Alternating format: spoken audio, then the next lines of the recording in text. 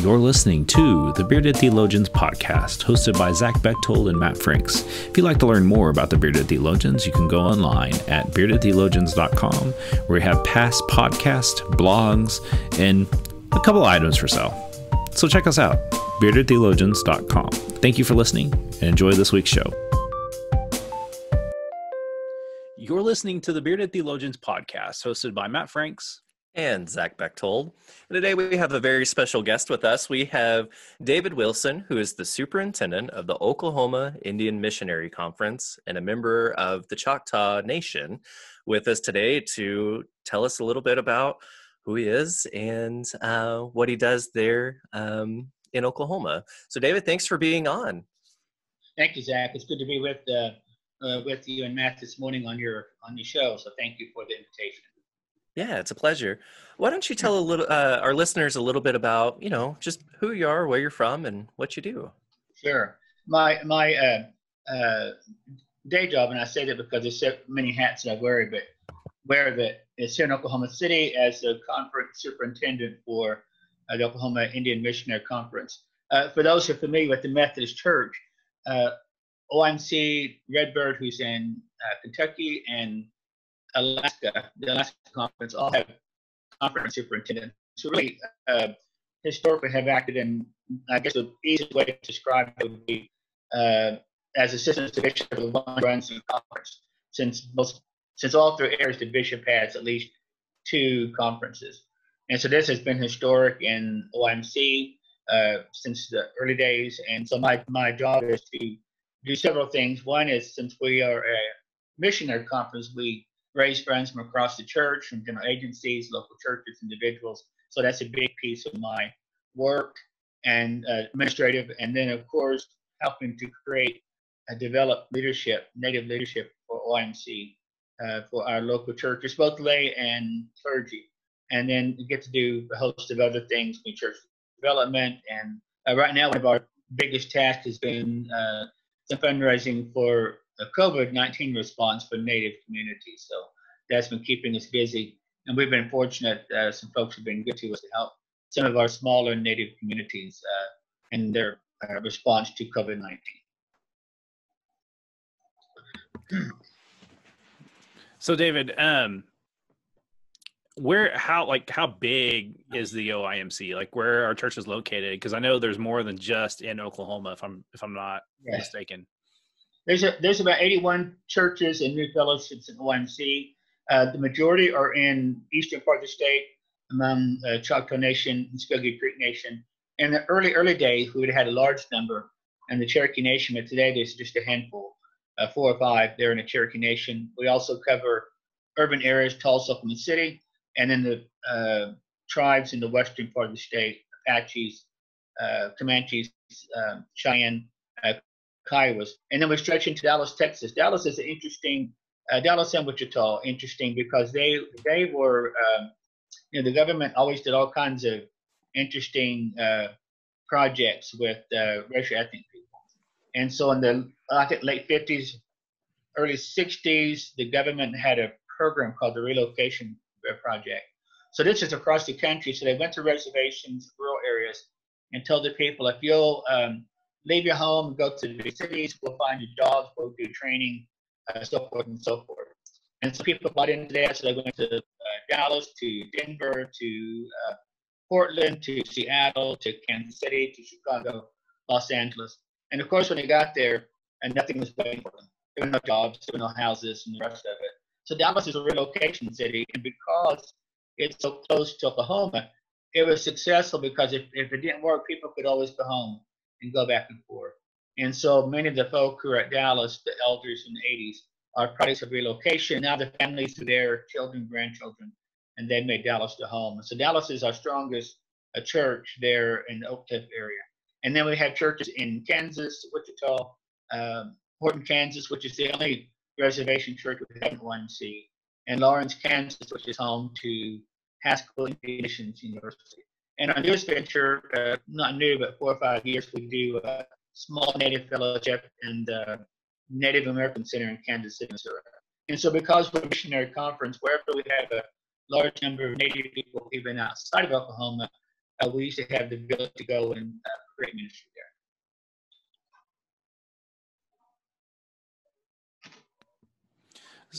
So, David, this is one of those special Sundays in the United Methodist Church. Do you want to talk a little bit about Native American Ministry Sunday? Sure will. I was doing some of this work last night for a video I'm doing later to promote this Sunday.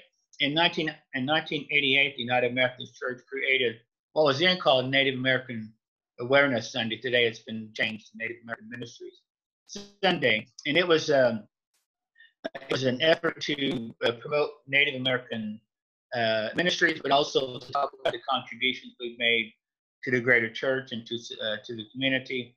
And so that was the main piece to draw awareness to who we are. And then came an offering. And at that particular time, there was a big need for us to help educate Native people to serve in the church. Still a big need, but the dynamics have changed. And so the special offering that comes with the Sunday goes to do two things. It goes to help create scholarships for Native American students going to seminary to go on to become pastors and other professional careers in the church. And then the other piece goes to support ministries across the church. And so the special offering will go to those two particular things. I think out of maybe, I'm thinking about including some retired elders, about 30 right now. Probably about 14 of us have benefited from that special offering in OIMC. So it's a great scholarship that the German Board of Education and Ministry offers for people across the church. And then, of course, the ministry piece that helps to fund all kinds of projects that goes on. But the neatest thing for me, Matt, is the great need. Of course, it's very, very needed, especially in OIMC. But the neatest thing for me is the opportunity to help tell people who we are, to talk about our past, to talk about our cultures. And so I say culture because we think about 550 plus tribes, nations, and villages across this country. And people are very, very proud to see how diverse we are as Native American people. But we're very proud of who we are, what we do, the contributions we made to the church and to greater society. And that's always a great story to tell because there's so many stories to tell across the church. So, David, when you've talked a lot about building up leadership and things like that throughout your conference. What are some of the ways that we can help promote that? And I don't know, how can we help you build that leadership, that resource bank? Oh yeah, thank you, Zach. Probably the biggest thing is across the country, probably at least half of the states in this country have Native American ministries. As we mentioned, from Montana, the Blackfeet Reservation there, which is historic and has done some great work and continues to do so. An area where that's desperately needed.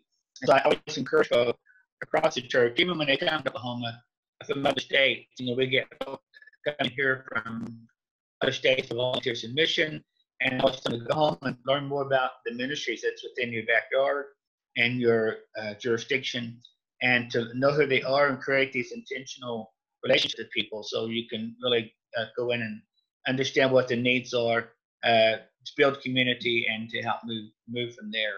And then tell the rest of the church about what they're doing, what's going on. And of course, there's always a great need, but I think for Native people, Matt knows this well, there's I share this often, people probably get tired of hearing this, but 560 plus tribes also different. We have our histories in common because of collective histories. The same thing happens to all of us, how the government treated us. Most of us on our original land, and so forth. But the three things I noticed when I traveled along the country and indigenous peoples around the world is that many people understand what it means to be in a community. That early days and even now when we make decisions, it's not just for David, how it's going to affect me, but it's going to be how it will affect all of our people, all of our tribal people, our children. We're very intergenerational, and so it's no big deal for our households to consist of grandparents, parents, and grandkids. That's just how it is for that. And the other is how important relationships are to us. They're very, very important. Native American people, not just among our tribal people, but for all the people who meet, all races and nations. And that's very important. And we work hard to develop those and to maintain those. And the other piece is the understanding of hospitality. Anywhere you go across the Indian country, and when I travel around the world, it's the same. How giving these peoples are, and never leave a indigenous community without receiving something the church wants to give you, want to give you, because it's time to come visit, come learn about them, and to know who they are. You're listening to the Bearded Theologians podcast, hosted by Matt Franks and Zach Bechtold. And we have a very special guest with us here today. We have the Reverend David Wilson, who is the superintendent of the Oklahoma Indian Missionary Conference. David, thanks for being with us. Thank you for having me. Of course. Will you tell us and our listeners a little bit about yourself, who you are, where you're from, and a little bit about what you do? Sure will. I am a member of the Choctaw Nation of Oklahoma, which is, I think, the second or third largest tribe in the state of Oklahoma there. And my appointment with the Indian Missionary Conference is as conference superintendent. In OMC and Alaska and Redbird, the three missionary conferences have the position of a conference superintendent who really helps to run the day-to-day work of the annual conference, since the bishop has two areas. OMC is the only conference really that has specific ministry toward Native American people among the three missionary conferences. So my day job is working with fundraising. Since we are a missionary conference, we receive much funding from the general church and individuals, local churches. And then I also get to do some work around leadership development for our clergy and training events, work with young people, do all sorts of things. So it's a great job because every week it's a little bit different, and it keeps it exciting and keeps it moving. Yeah, one of my favorite experiences of the OIMC was when I was at Oklahoma City University, and we had OIMC Student Day, and I helped out with that as a religion major. I think I helped with the free throw contest, if I remember correctly, and just enjoyed getting to connect with them and connect with that conference. And I remember, to me, that was the first time that I got to experience that annual conference. I didn't grow up a Methodist, and so I had no clue about all this stuff. And getting to engage that was really cool to see. People were coming from all over the area and having a great, it was a great day. And that, just having that connection kind of started a whole other thing of me being always semi-connected to a church when I've been in an area that has, because you are spread out throughout the state. And I've been throughout all the state as a pastor. And so I've been trying to always connect into an OIMC to be connected, because that's, we're a connectional church. Yeah, and one of the things you probably noticed, Matt, at the OMC Day, Oklahoma City University does these days to invite students to come and tour the campus. It's really a recruiting tool and to expose folks to that. But when OMC has its day, everybody comes. Your grandparents come, your parents come, your kids come, and of course our young people come. Might be anywhere from elementary age to high school, and so that's just the nature of our communities.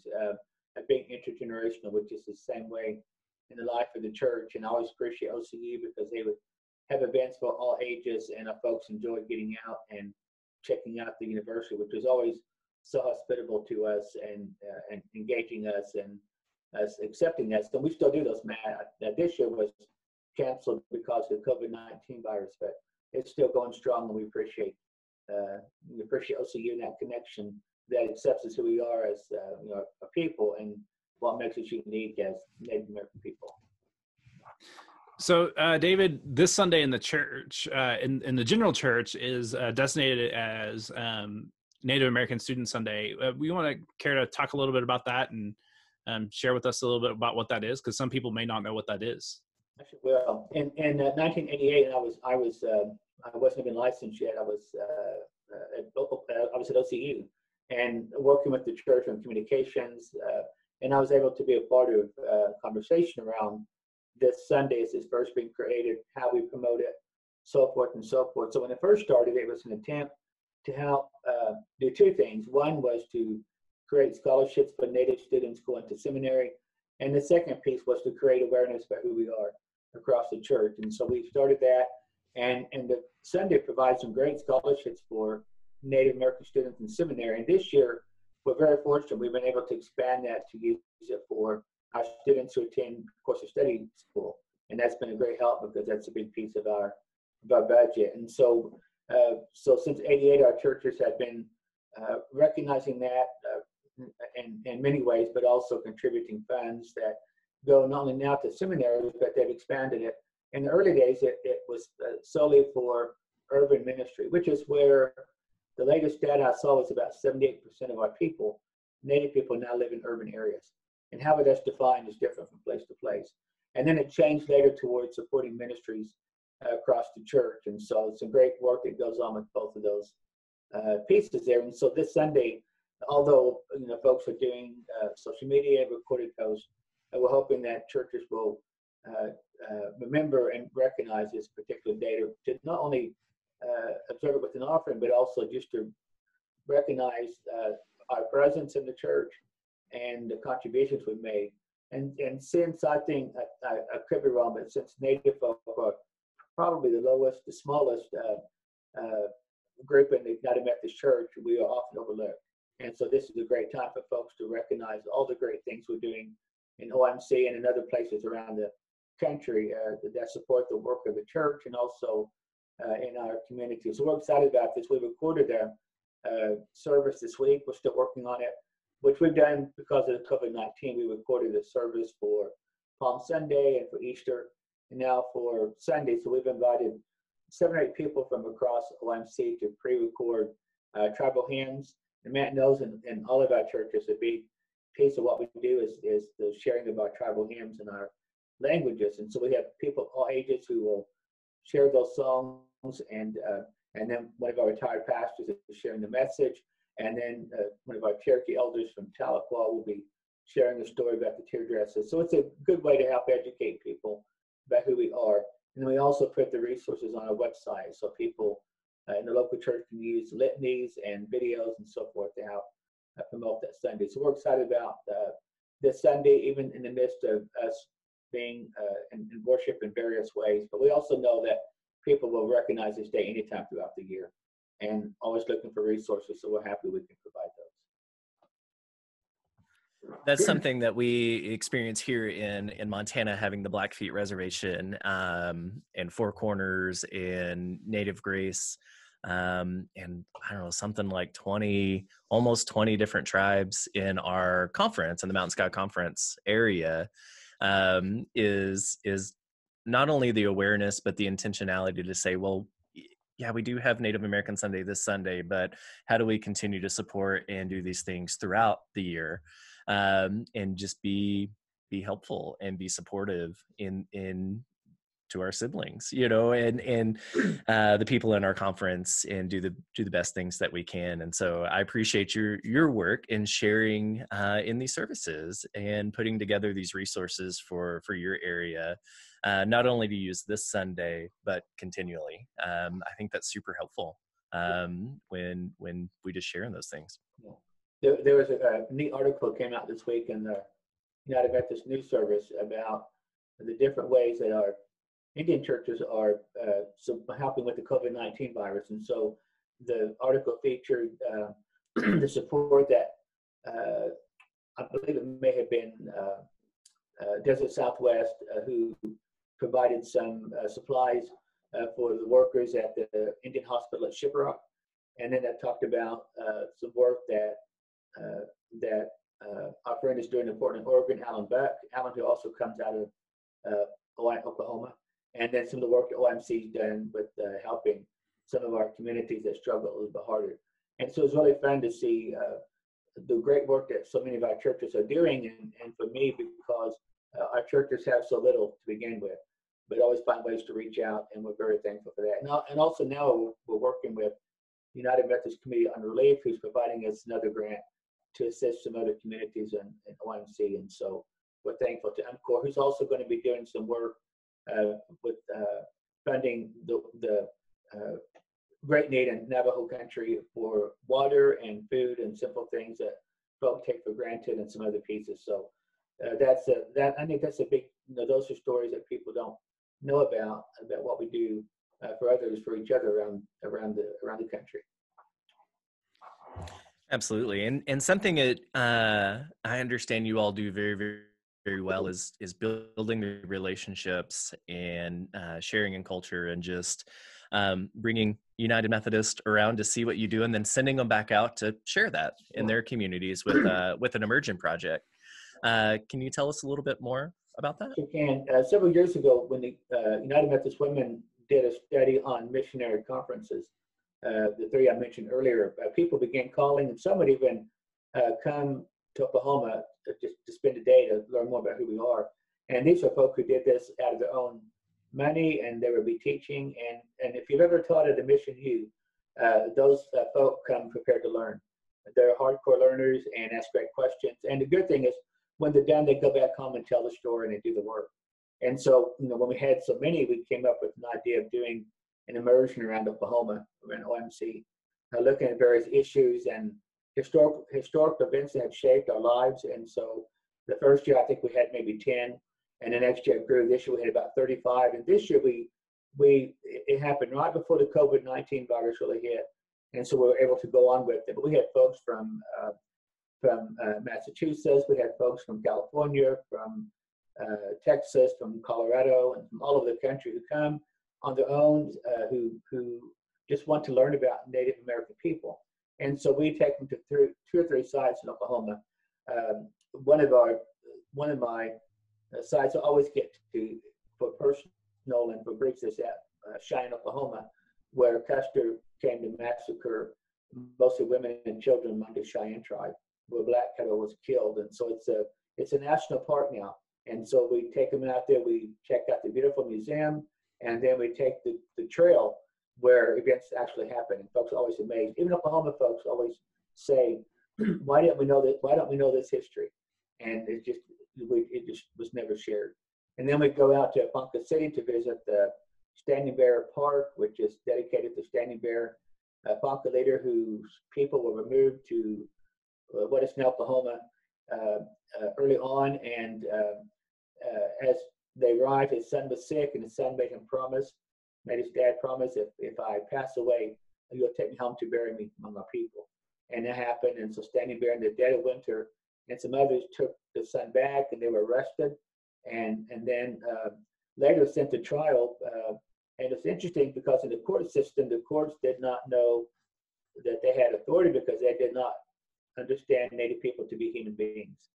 And so there are two folk in the Northeast, I think, attorneys, and who found out, and they came to represent Standing Bear. And it's a wonderful piece that he has about his understanding. There's a quote he makes. He said, "If you pierce my hand is red. And if I pierce your hand is red." So he talks about this interrelatedness, and that it is God who created us all. And then we spend the other time just learning about other issues and meeting people and visiting some of our ministry sites. And the best part about this for us is that people have this personal experience. They go home and they tell the real story to other people. So they advocate. Some will send back mission teams. Some send back financial contributions. But the neatest part is they tell other people, and other people from those areas come back. And some of these people have been here 3 times, been all of them. And that's been pretty neat because it shows the commitment and the willingness to go and share with other people about our presence and the great things that are happening in OMC. If you remember, Zach, when we had Jacob Armstrong on a while back, he talked about his church's connection from Tennessee to the church, to the OIMC church in Clinton. Yes. There is those churches, like, I'm in Tahlequah, and our OIMC church here, the D.D. Etchison Church, they have groups that come in all the time that are willing to help and serve in unique and different ways. And to have that connection is great. Like, that's one of the things I love about the Methodist Church, is that connectedness of knowing that, hey, we can go somewhere and we'll find somewhere to connect into because we know there's a Methodist presence. Yeah. Our youth director and I were talking about that today. We're talking about, having to adjust our what our summer mission trip may look like, because we may not be able to go where we were initially planning. Yeah. And I looked at her, I said, we can go anywhere and find a Methodist church that will be willing to help us find something. I said, and that's not I mean, I'm okay with making that phone call if we have to. If we decide that we feel that it would be safe to take a trip. I'm not saying we're, like I want, but like, I know that, if we can look in certain areas where maybe there would be a church to connect into, you would be the first person I would call to say, hey, David, is there a church here? Who do I need to call to see if we could do something? And I think that that's a great thing that our connection offers. It is. I'm most impressed that you have the likes of Jacob Armstrong on your program. I got to meet Jacob after, I think 2012 General Conference in Tampa, when United Methodist Church did this Acts of Repentance, and Jacob tells the stories that he was sitting there listening and participating in the program, and he said, we have to do more. And so he called my office, and actually one of his pastors at the time called the office and said, we want to do some intentional ministry. We don't just want to come one time and leave. We want to create this partnership. And I said, I've got just a place for you. So I sent them to Clinton, Oklahoma, where we do ministry with mostly Cheyenne and Arapaho children. And they have been doing that since 2013. So they come every summer. They do a sports camp. They do this.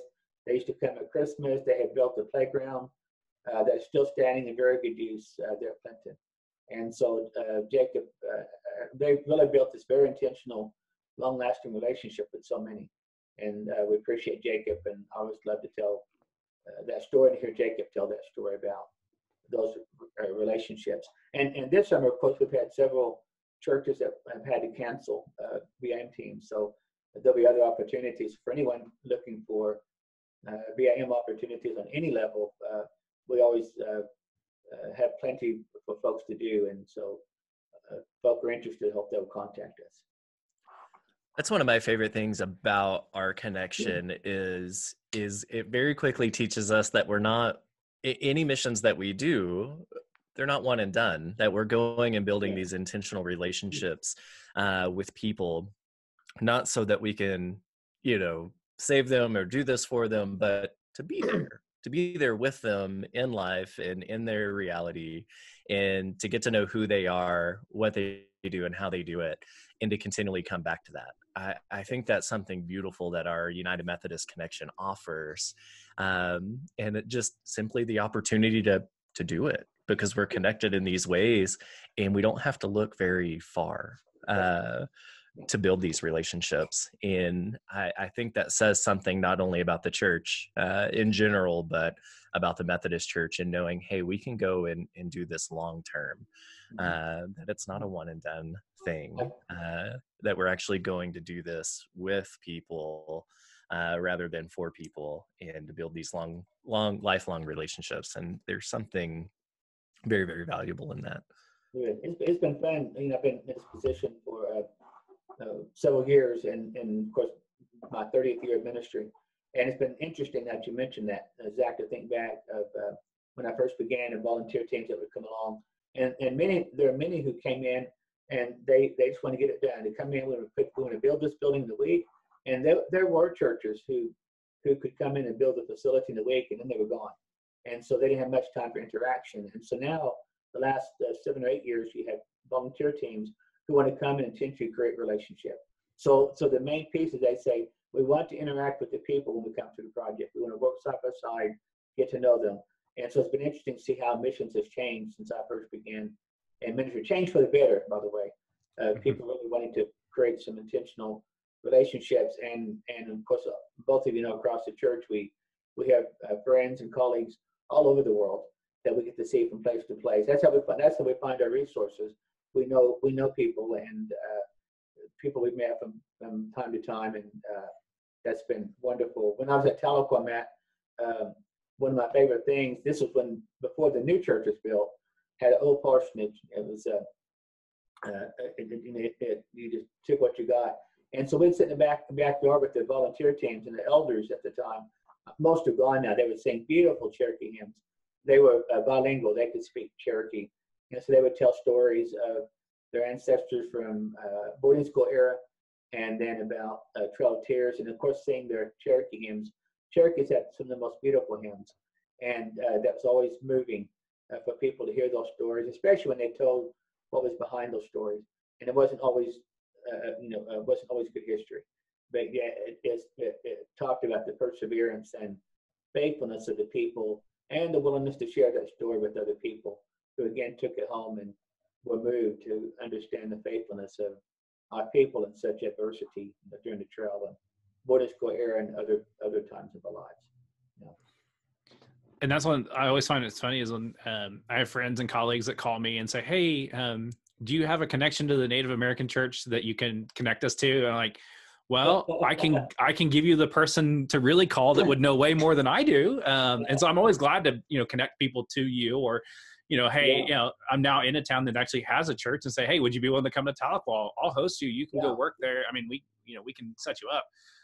And so like, that's the one thing I love. And we've talked about that at great length today. And I think that that's the whole deal with, even with Native American Student Sunday is that, we want to connect to those and build those relationships. And so if you're a church listening to this, I know it's Friday and I hope that you have your videos done if you're pre-recording your services. That way you're not, but if you need something, encourage you to look at the OIMC website. They have plenty of great resources there for you.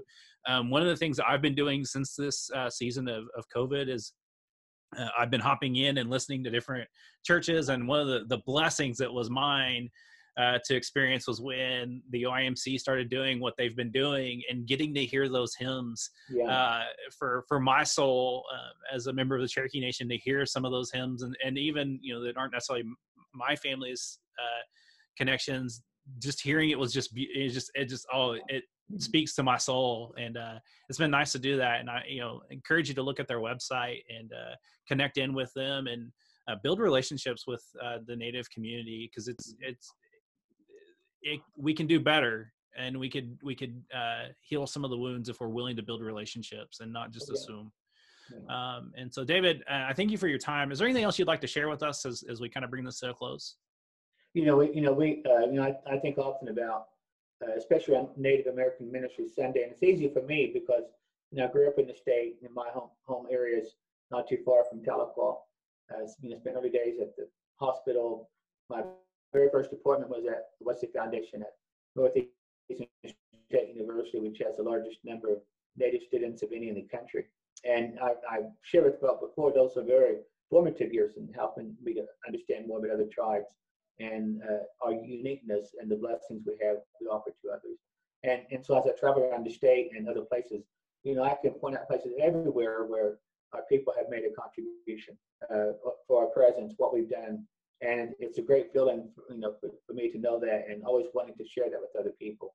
And that's why the immersions, conversations like these are so important, because we're very, very proud of who we are as Indigenous peoples, proud to be a part of the United Methodist Church.